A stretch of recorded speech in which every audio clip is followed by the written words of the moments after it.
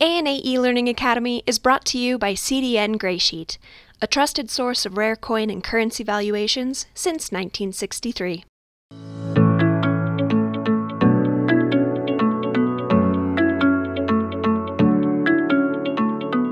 Hello, everyone. Thank you for joining us today for the ANA eLearning Academy.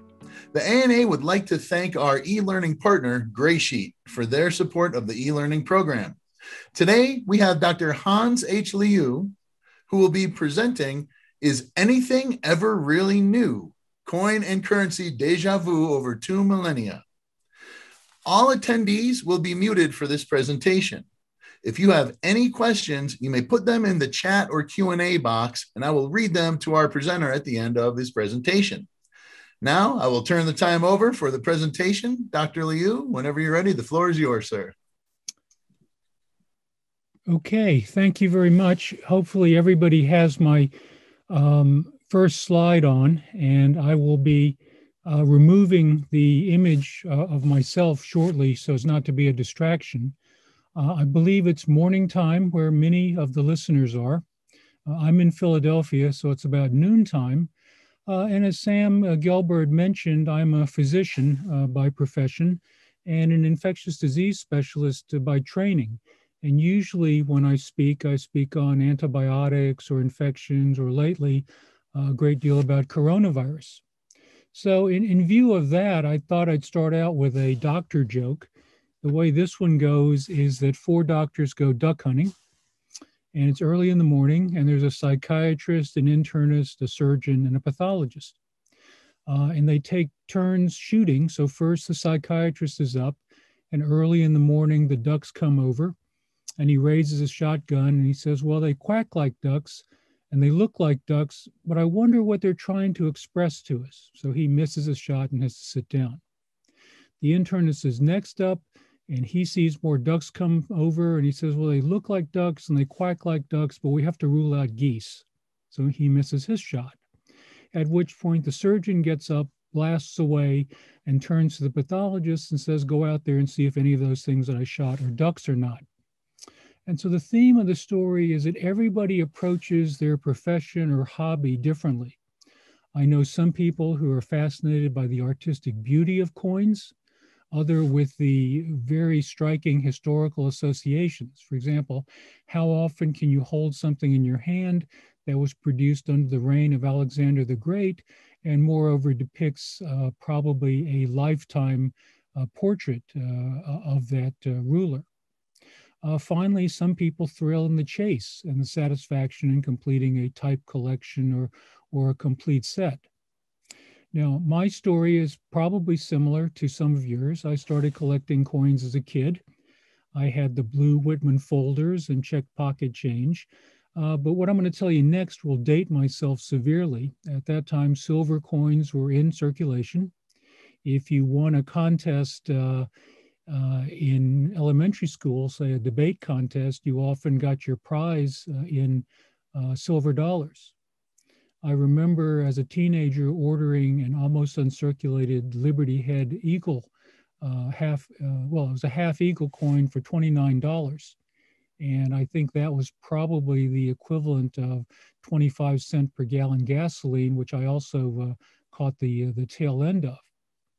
Now then, going on to college, I got very busy, and to be honest, I was probably more of an accumulator for many years rather than a collector, but there were occasional deep dives into topics that interested me or coin stories that I really, really wanted to research.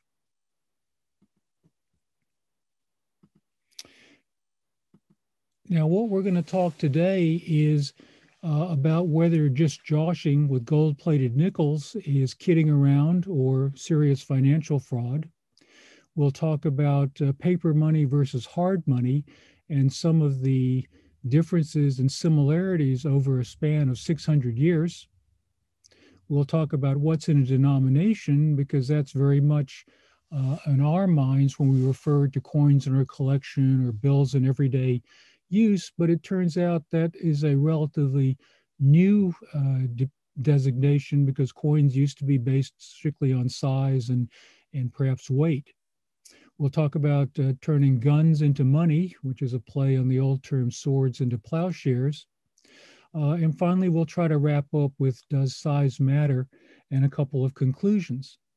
Now, all of the coins and notes that will be shown are in my collection with a few examples, which I'll try to remember to point out. So here's a story that I think most collectors will know. And this is an 1883 Liberty Head half eagle coin. It's a beautiful design. The eagle had been in use in a form similar to this, almost unchanged since the presidency of Thomas Jefferson. Now, in 1883, the United States replaced the shield nickel with the Liberty Head nickel. And the reverse, as you can see, had a prominent V, the Roman numeral for 5, but there was no mention of cents. And of course, unscrupulous types got the idea to gold plate the nickel and pass them as $5 gold pieces. The most engaging story is one which is supposed to include a deaf mute named Josh Tatum. As the story goes, in the 1880s, he would come into a store, pick an item, perhaps a 5-cent cigar, place a gold-plated Liberty nickel on the counter face up and point at it, at which point he would either be given $4.95 in change, nod politely and leave, or he would get no change and he would still take a cigar and go. Now, when merchants started to catch on to the fact that these weren't $5 gold pieces, but gold-plated nickels, he was hauled into court and charged with fraud. And it said that his lawyer argued that he was a deaf mute. He never could have claimed it was a $5 gold piece. And so ultimately, the name or term Josh was used to mean I'm just kidding. Now, I found that some authors who tried to trace that story to a real individual by going to newspapers of that era were unable to, so it may just be a convenient and interesting story. We don't know that the racketeer nickel, as this nickel was eventually named, has been sold in sets to collectors and people just interested. This slide shows the genuine coin along with 4 of the gold-plated nickels. My pointer is on the one which is most evenly plated, but the color's not quite right. It's a pale yellow without the richness of the gold. Now, all of these were shot in one frame, so the most gold item is very shiny and in fact looks like a child's coin, which might be plastic and plated with some kind of gold plating. So it looks real in some light and not in others. This one is probably the closest in terms of a gold color, but is marred by the discoloration. And then the last one clearly was made for collectors or just to be sold as a racketeer nickel because it's dated 1911, well after the coin was changed. And as you can see, the reverse of these pieces give away the story. You have the $5 half eagle here. You have the coins from 1883, and the one from later on has cents, though not particularly prominently, though the U.S. Mint felt this was enough to derail the fraud. And as you can see, this is the second version or variant of the Liberty nickel of 1883. I note that there was confusion between the nickel and the half eagle, even without gold plating. A comment from a bar owner in the 1980s says that he used to occasionally find $5 gold pieces in his nickel jukebox. And this just goes to show that you can be too drunk to tell a gold piece from a nickel, but still functional enough to make a jukebox work. Now, as I said, things tend to occur and recur because of similar circumstances. And about 2 generations earlier, in 1821, the British Royal Mint began producing a new design of British half sovereign because George IV had ascended to the throne the prior year. And he succeeded George III, who was, of course, the king that the American colonies rebelled against. The half sovereign is a small, thin coin. It's just a tiny bit larger than a US dime, probably about 1.5 millimeters and about the same thickness. It's almost exactly the same size as a British farthing, which is a bronze or copper coin with less than 1/10 of a millimeter difference. And it's within a millimeter of, of the half the sixpence. And it's within a millimeter of the farthing, which is the bronze coin. So they have a series of gold, silver, and bronze coins that are within about 1/25 of an inch of each other. Now, one story that's told illustrating some of the problems that caused was that one of the few joys of a junior bank clerk in the Bank of England was being assigned to count farthings, the tiniest coin of the realm, and presumably in looking at an uncirculated badge coming across a gold half sovereign that had been mixed in accidentally. Now, this is the companion sixpence of George IV, which was also issued in 1821. This is a rather beat up specimen from my collection. And if you compare the half sovereign at the top with the sixpence at the bottom, and actually I've substituted a slightly better obverse view of a different coin, you'll see that the portraits are very similar, identical almost, and the reverses both have a crowned shield with some garnish around it. And these also look very similar, especially if you realize that this is about the size of our current dime. Now, the Royal Mint made a few not very convincing changes to the reverse of the gold piece. For example,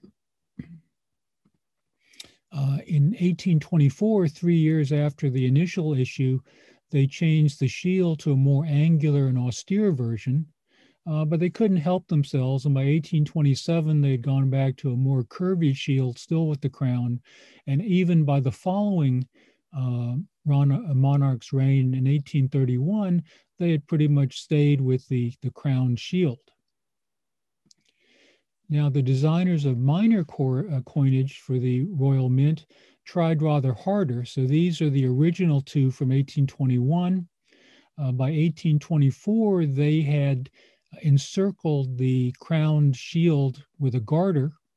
Again, a different visual appearance, but perhaps hard to spot at that size. And finally, by the end of George IV's reign, they had gone to a lion surmounting a crown. And this was rather distinctive and actually one of the favorite pieces of the British public because of the lion and the symbolism, but it unfortunately proved to be short-lived, as you'll later see.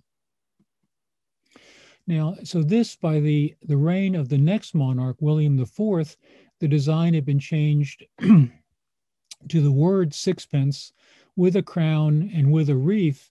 And I think the government felt that that would fix the gold plating and fraud problem. However, the problems continued and the government tried to make the half sovereign smaller and thicker in 1834, but the public was not very receptive to that as the coin was already quite small. And in 1836, in a mint error, they struck the half sovereign using an obverse from the sixpence piece because they were so close in size. Unfortunately, the size of the bust of the king, William IV, was different on the two coins, and this became rather noticeable. And ultimately, the government recalled most of the error coins and melted them down. This week, I saw one advertised online for low 5 figures in US dollars, so they are quite rare. Now, the story still doesn't end there. By 1837, Queen Victoria had ascended to the British throne, and she was age 18, and her coin had a young head bust depicting her at that age.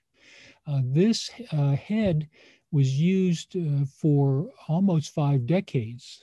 I note that only a few people have had the ability to present so youthful an image to their public for so many years.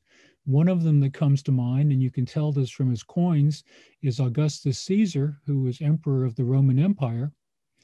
The other is Lucille Ball of I Love Lucy TV show fame. And so the young head bust went on to be used for many, many years, though there was a dalliance with a Gothic bust with Gothic style lettering and sometimes Roman numerals in the 1850s and 1860s. But that's part of another story that we should be able to get to. Now, this shows that as of 1887, it was the Jubilee year of Victoria's reign. And in honor of this, the Royal Mint and many other groups created new portraits. This is the Jubilee head of Victoria from 1887. And of course, the silver coinage followed along. So here you have a sixpence shown as almost exactly the same size as the half sovereign. You would have thought that someone would have remembered the problems that the Royal Mint had in the 1820s and 1830s, or maybe even taken note of what was going on in the United States from a few years before with the gold-plated Liberty Head nickel, but nonetheless, they pushed ahead. And this shows you that they had dropped the reverse with the sixpence designation and gone back to a crown shield with a garter. And again, you have the confusion between the two coins.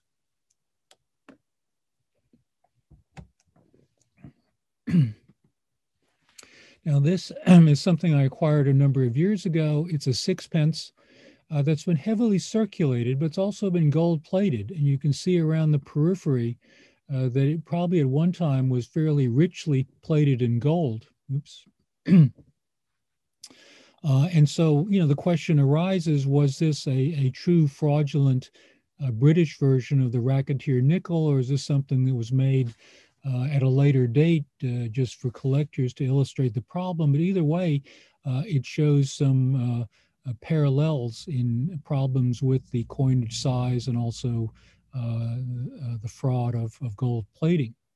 And so ultimately, another version of the sixpence was issued in 1887. The former design was withdrawn, and they went back to the tried and true sixpence design, similar to the 5 cents designation on US coins. Oh, incidentally, I should mention that the Jubilee head went out of use, not so much because of the end of the Jubilee, but because the British public really disliked the dainty little crown on someone who was the monarch to the entire British Empire. So it got some poor publicity and was taken out of use in 1891, about 5 years out.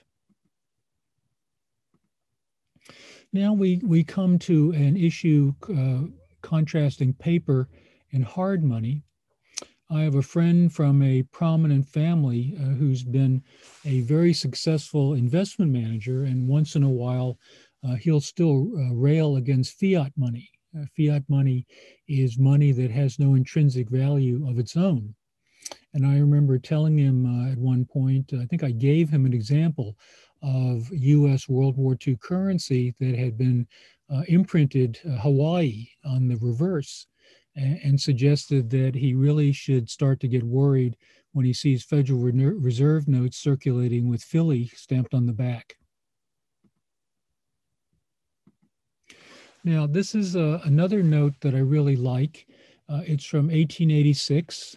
And if you look at the reverse, it has a lovely shade of green depicting 5 Morgan dollars, both the obverse and the reverse. You look at a slight enlargement, and there are at least a number of reasons for the artwork shown on this bill. The major one was probably that the United States had major silver mines in the West and powerful political lobbies that were encouraging the use of this tangible asset. And I remember some very fiery orators as well, decrying, crucifying the economy on a cross of gold. Also, there had been decades of broken banknotes and worthless Confederate currency. And so this was a way of reinforcing the idea that paper money was as good as the hard stuff. Now, this is another example. I do not own this. I would love to, but it's a US gold note from the same era depicting a variety of coins, in this case, both silver and gold, with the same idea of granting more legitimacy to the paper money. Now, it turns out the idea is not new. If you go back 600 years, you'll find depictions of coins on paper money. This happens to be from the Chinese Ming Dynasty.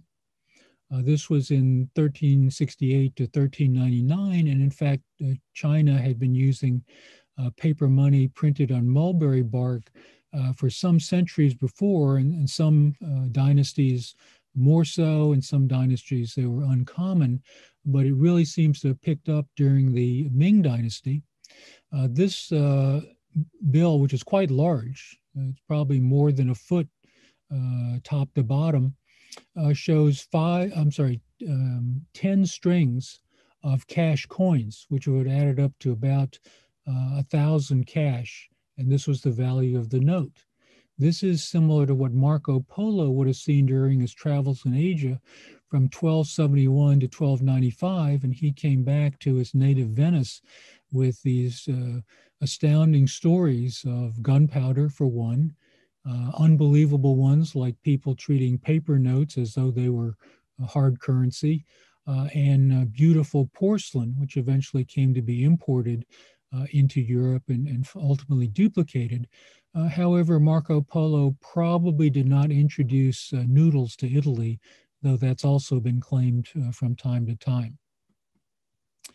Now, it turns out the notes, and one of them was actually issued during I think an ANA event several decades ago with a reproduction, as a reproduction. But this shows that it was print primarily on the obverse with printing on the back and red seals. I'm told that the seals say that counterfeiters will be punished by death, with 1/2 of their estate being given to the informant. So this can not only be considered an early example of paper money, but an early example of a whistleblower reward program. Now, I just wanted to contrast this with cash coins. This is a 1 cash coin from the early Ming Dynasty, which would have been contemporaneous with the note that I showed. It's a relatively large coin. You can see here it's about the size and the weight of a United States quarter. And these have been discovered in huge quantities. This is an excavation where they've broken into a hoard of these coins. And this shows you how many they are and explains why many of the ones that we now see on the market have green corrosion and often are fused into to clumps. It turns out that there were higher denominations of money. For example, there were silver saichi, or boat-shaped ingots for large transactions, and it turns out 1 ounce of silver was equivalent to about 1,000 cash coins at some point in Chinese history. But the cast ingots were somewhat bulky and varied enough in weight that they had to be weighed in transactions, so not particularly convenient. Somewhat larger denominations of cash coins were made. These are a few examples from my collection, which are not from the Ming Dynasty, but they're shown to give you an idea of how big they are compared to the US quarter. And I located an example in a auction catalog. This is a 10 cash coin from the Ming Dynasty. So 100 of these would have been the equivalent of the note. And the reason I like this illustration is because it really shows the extraordinary size of this. Unfortunately, the early concept of paper money in China, even though used for hundreds of years, ultimately failed toward the end of the Ming Dynasty in the 1600s.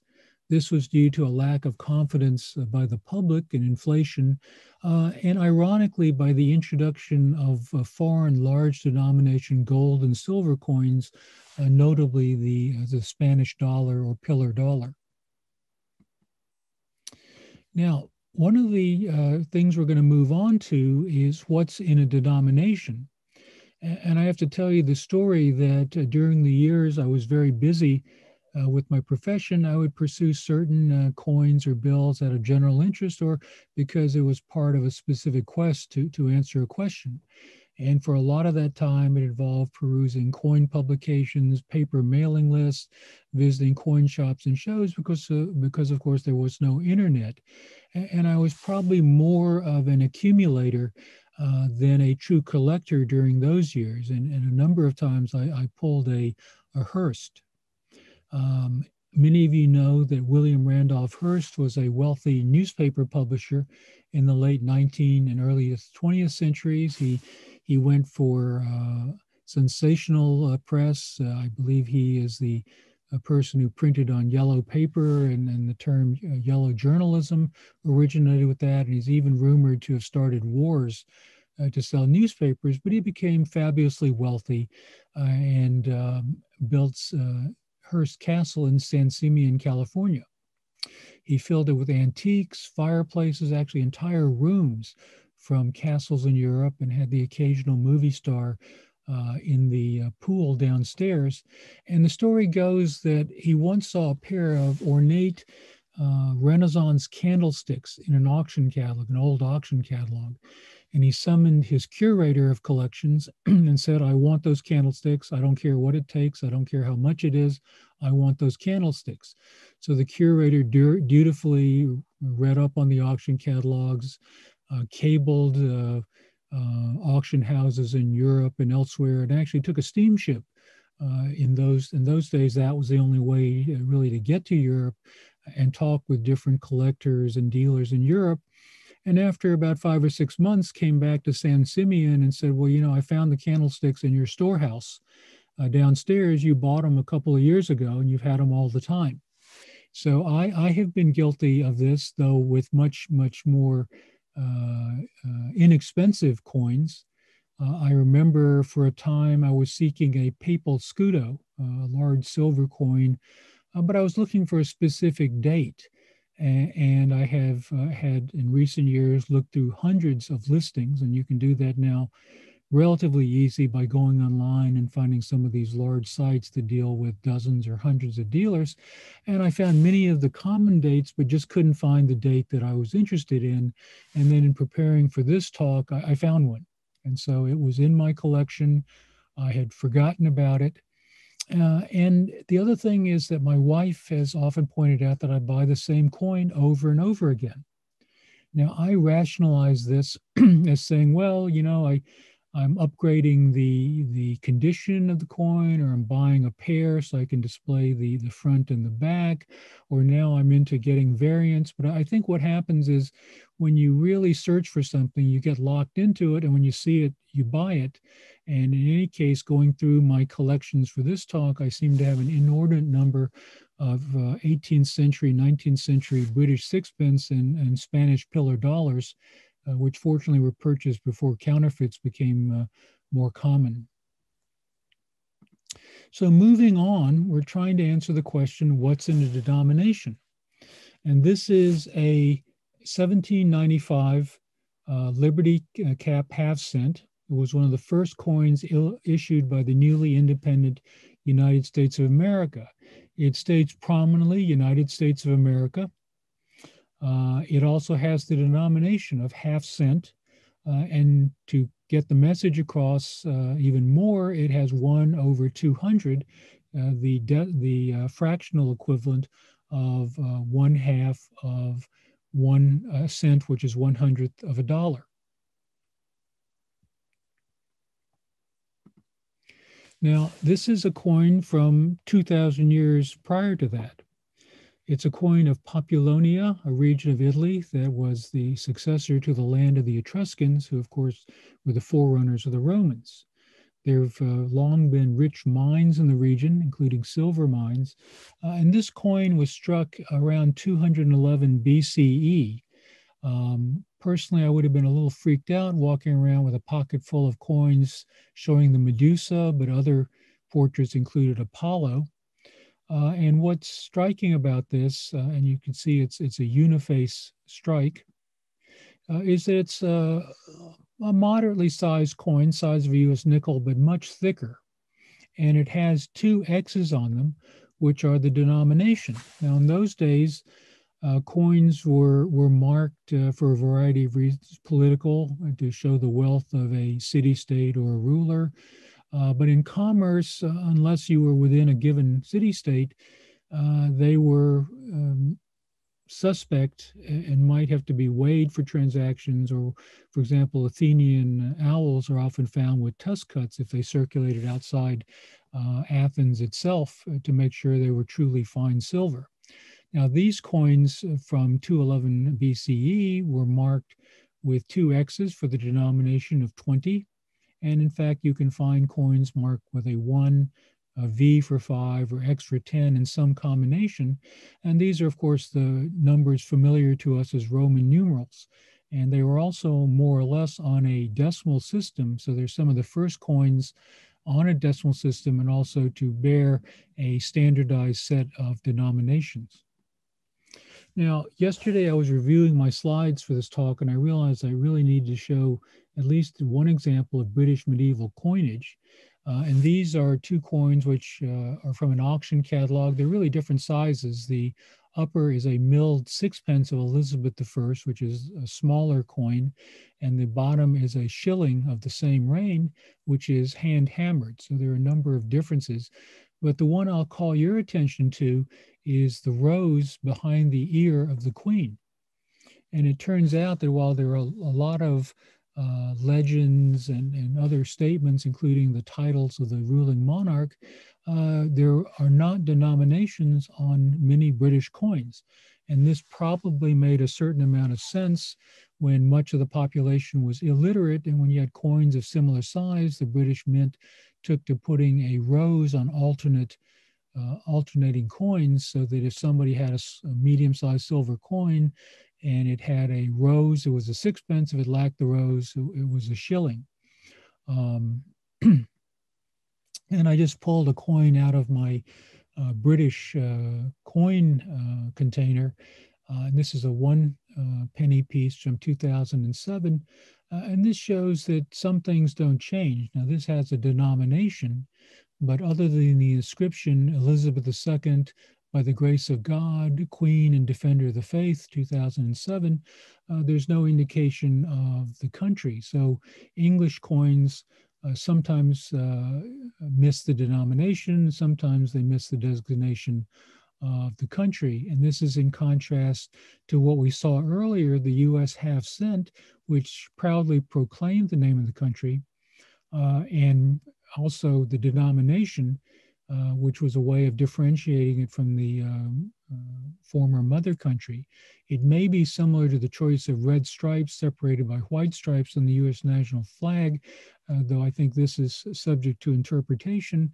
But I note that during the late 18th century, a good number of ideas were being discussed and debated by people like Jefferson and Franklin.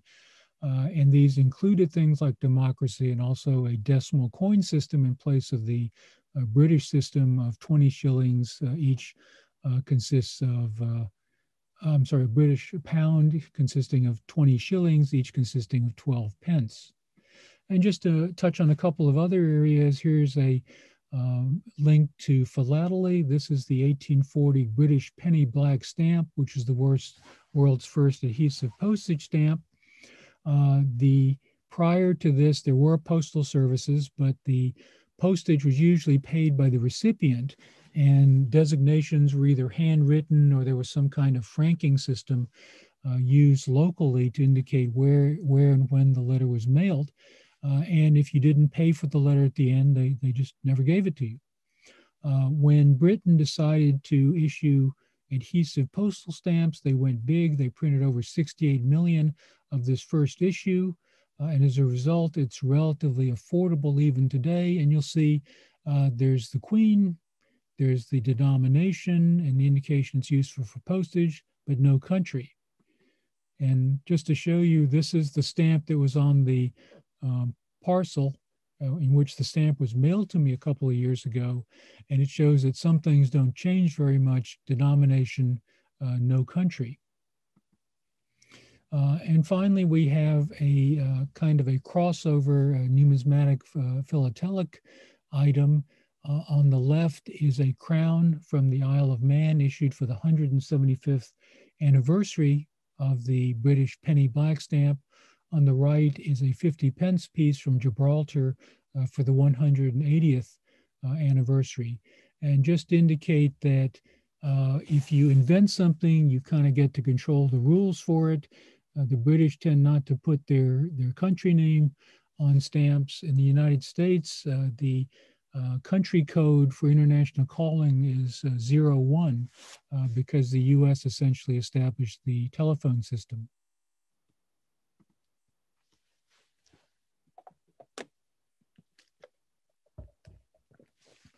Now,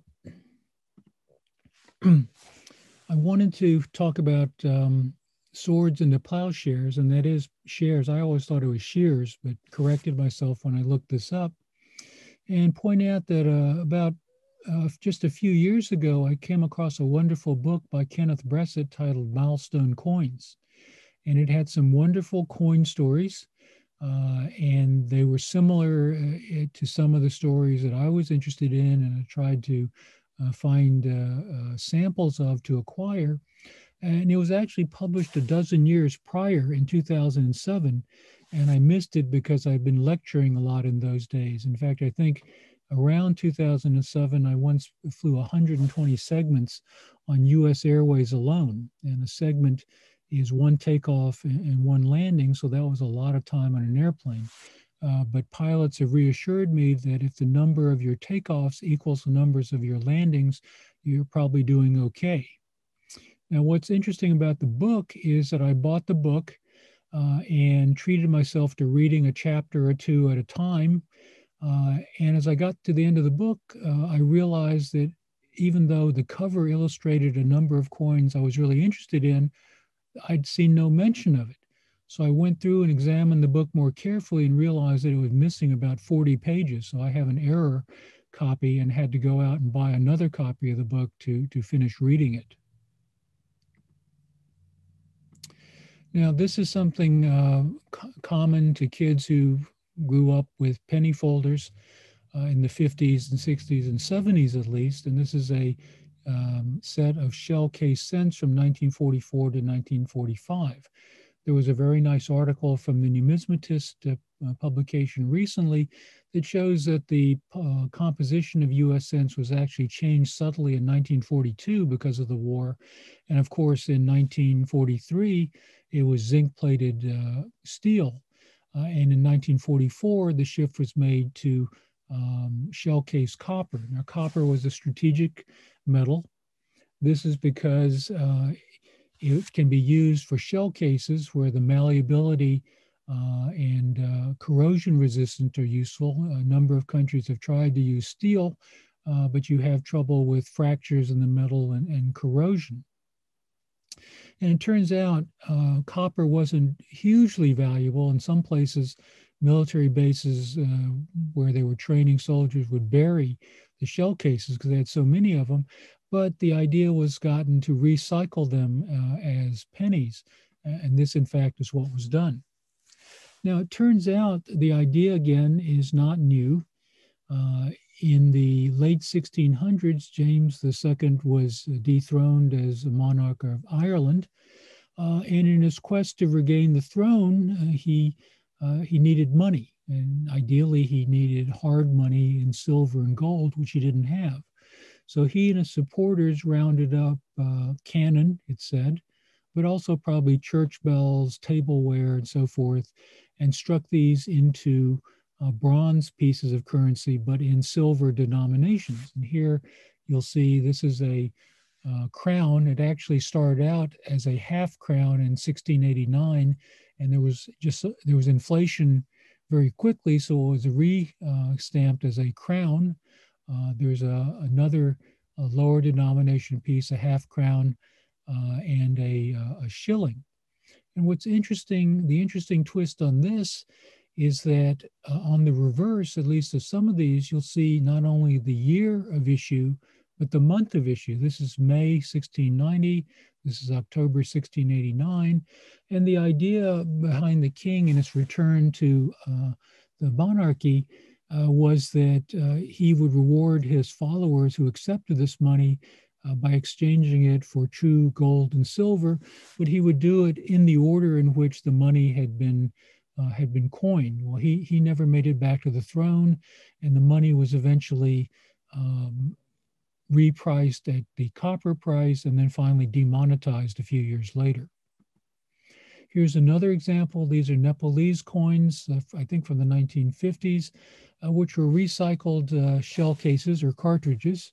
I believe some of the initial ads, and let me show you the size of these, they're roughly the size of a US dime. I believe the initial advertisements claimed that these were the cut-off ends of shell cases and that this was the hole for the primer. But if you look at the size of this, that's rather hard to believe unless this started life out as a large caliber bullet, like a 50 caliber. In addition, it has fairly good uniformity and markings on both sides, so it's certainly not a expedient created by cutting off the ends of cartridges. Rather, in the correspondence from the Nepal Coin Society in the 1990s, they pointed out that a general had spotted a number of used shell cases in an arsenal in Nepal, and it suggested they may be made into coins. I think they were melted down, recast and stamped, but there were unfortunately only enough metal for 1 year's run. Now here's another example from 1902 in Colombia during the Civil War. This is from the Santander faction, and this is a more crudely struck item, uniface, and in fact so thin you sometimes find them with tears or piercings. Again, it's a fairly large coin, but quite light because of its thinness. And I believe these were struck from shell cases, at least from reading an ad from a dealer whose opinion I respect, but I tried to look this up recently and wasn't able to nail it down. And finally, there are a couple examples. This is a medal, and you'll see that it's from a Victory loan drive, large, about the size of a $50. And on the back, it indicates that it's for patriots who took out these Liberty loans, and it was made from captured German cannon.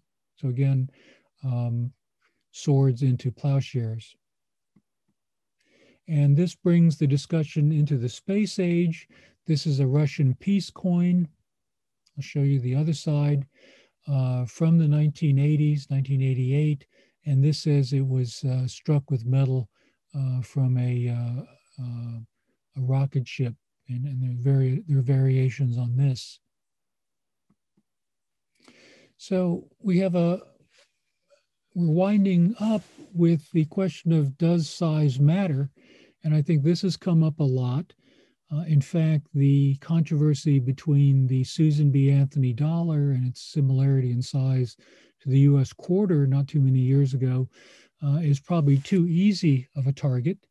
So we'll pick some other examples.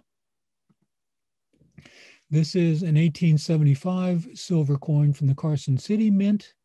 In fact, it's a 20-cent piece minted for 4 years, and it is contrasted in size with an 1876 Liberty seated quarter. The reverses both feature eagles, though facing in different directions, and one says 20 cents and the other says $0.25. But of course, there was confusion. And I wanted to bring the discussion back to Great Britain in the Victorian era. This was where we left off before with the 1887 Victorian Jubilee head sixpence. Recall that it started out looking like this and wound up going through the Jubilee head. And then after 1887 reverted to the lettering on the back. Now, in the lead up to the Jubilee, a Gothic head was used for a number of years. This was a very, I think, a artistically striking, this is the florin coin. And it's interesting not only because of its choice of the Gothic appearance, but it was a new denomination of 2 shillings, which was not something that was prominent in English coinage up to that time. There was the half crown, which was 2.5 shillings, but it was about one, I have to think about this, 1/8 of a pound, whereas the florin was 1/10 of a pound. And in fact, this one says 1/10 of a pound. And this was in part because of the interest in decimalization, even in the mid-19th century. Now, this is another coin from the same time, an 1847 Gothic crown. Note that the lettering is now in Gothic or text format, rendering it rather difficult to read.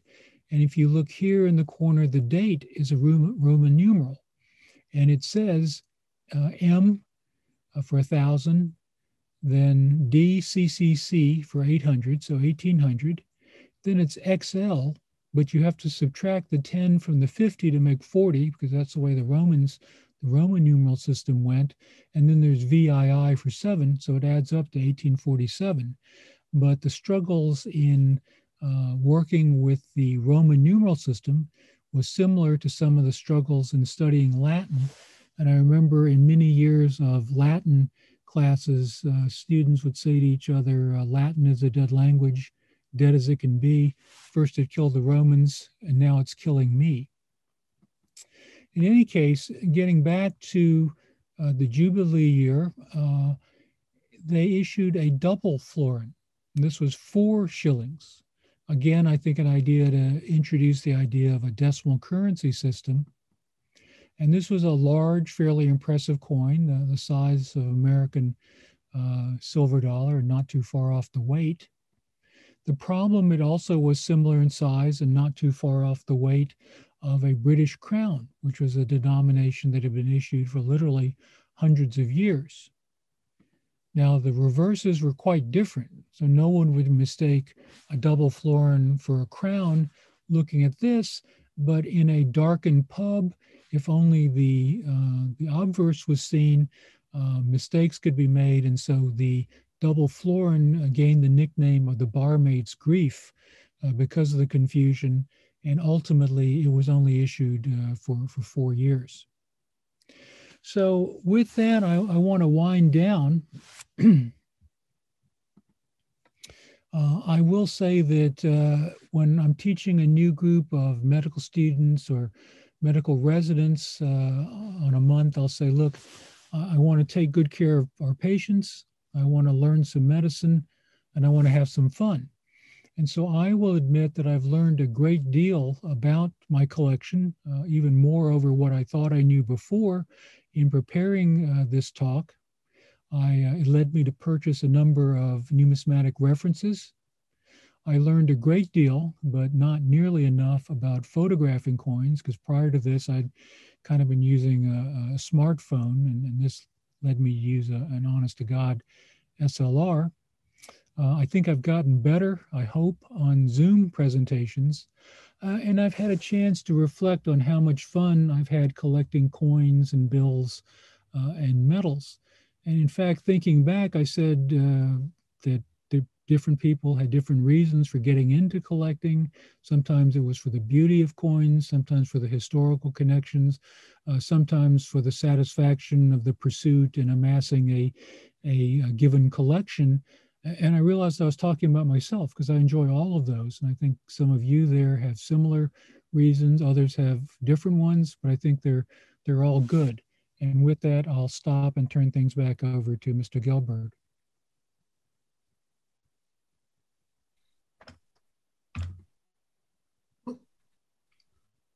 Okay, Hans, thank you very much. Wonderful presentation. Hope everyone out there learned as much as I did, although I don't want to hear about people going out there and plating any of their sixpences right now with gold. So again, I really want to thank Graysheet for their partnership with the ANA Learning Academy, and we hope you will join us for our future webinars. We'll talk more about that in just a moment. But right now, Dr. Liu, we just want to go over a couple of questions that we had. First, let's see. One person said, thank you. Very nice talk. What happened to Ricardo? Is he okay? I'm not sure who they're referring to as Ricardo. I know we've had another presenter and a summer seminar instructor by that name who's come here before, so I'm not sure if that's what he's referring to. At any rate, let's see. Zachary F. said, very enjoyable presentation, especially nice to mix foreign and U.S. examples. My question is, how do you organize and store your collection? Right now, not well. As I say, I was an accumulator, so I took pains to make sure that the coins were protected from corrosion and moisture and light. But on the organizational side, I think I've really fallen short, and that's what I plan to spend some time on. And it's a way, literally, of rediscovering some of the things that maybe I vaguely remembered, or rediscovering things that I just completely forgot that I had. And so I think that this talk was an impetus for leading me into thinking about how exactly do I organize this, and how do I kind of maintain some of these interesting stories or correlations between U.S. coins and foreign coins, and the sense of déjà vu extending over decades or even centuries. And that's part of the fun. Yeah, I just typed something to answer that question. Susan Maltby of Coin World. I'm not sure if she still writes articles, but used to. A lot of great information about coin storage and preservation. So just maybe do an online search of Susan Maltby, Maltby. I agree. I've been reading her column for years and years and years, and she has some really good practical information. Yeah, certainly. There's also a book, if you really want to explore that, Coin Chemistry by Weimar White. Another one out there in a couple different editions. Another question, William N. asks, he said, brilliant presentation. Maybe he meant to put an exclamation point of a question mark. As an honest collector, what do you think of cleaning coins? I know the official ANA stance is no, don't do it. Well, I admit that this really has me torn, and I've been fortunate in most of the coins I've had. I've kept in the condition that I've obtained them, and I also follow the idea that you try to buy the best specimen that you can reasonably afford and preserve it. But I have the occasional coin that really is kind of sorry because of tarnish or some corrosion, and I'm really torn. And so far, I've held off on any kind of changes because I think, I really don't think that's fair. But, perhaps in a few very low value coins that really are ugly, I might consider experimenting at some point. But I'd say with the bulk of my collection, the valuable ones or the historical ones, no cleaning. Yeah. Of course, conservation is a different story. So if you ever needed to consult NGC, or technically NCS, Numismatic Conservation Services, which is a branch of the collectors group, you may want to speak to them about doing some kind of cleaning or, careful conservation. Clean's a dirty word in this hobby. So that was about it for the questions I saw. There was one other thing here. Through the chat, yeah, just a thank you. Yeah, it was a really good presentation, Dr. Liu. Thank you. So folks, again, we hope you will join us for our future webinars. You can always check the ANA website, money.org, for more information under the heading where it says events and webinars. Tomorrow at this same time, 10 a.m. Mountain, Ralph Wetterin will be doing a talk on proof walking Liberty $50. So please tune in then if you can. So folks, thank you very much. Have a wonderful rest of your day. Stay safe out there, and please continue to enjoy our hobby. Thanks again. Hope you enjoyed.